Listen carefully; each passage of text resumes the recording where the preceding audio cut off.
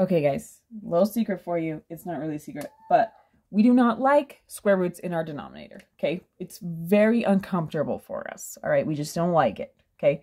So if you ever finish a problem and you get an answer like this, you're going to want to get the square root out of the denominator, or you might get point stocked, okay? But luckily, it's a pretty easy fix, okay?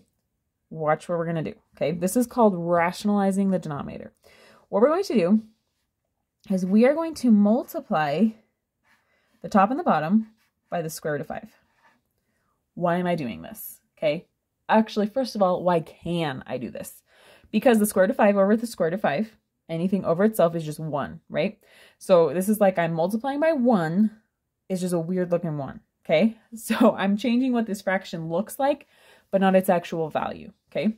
So watch what happens when I do this, okay? We are going to multiply straight across. That's how we multiply fractions. So I get 10 square roots of 5 on top.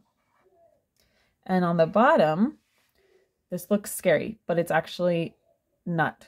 So when I multiply two radicals, the radicals cancel, okay? And just leave me with 5, okay? Why does that work, okay? When you multiply radicals, you multiply the numbers together. So I would get 5 times 5 gives me 25. And what's the square root of 25? Well, it's 5. Okay, so that's why that happened. So can you see why I did that? I multiplied the radical on the bottom. I multiplied by that on the top and bottom, okay? Because it got rid of the radical on the bottom, okay? So now all I have to do is see if it simplifies, okay? Because I noticed that 5 goes into both of these, right? 5 goes into 5 once, and it goes into 10 twice, okay?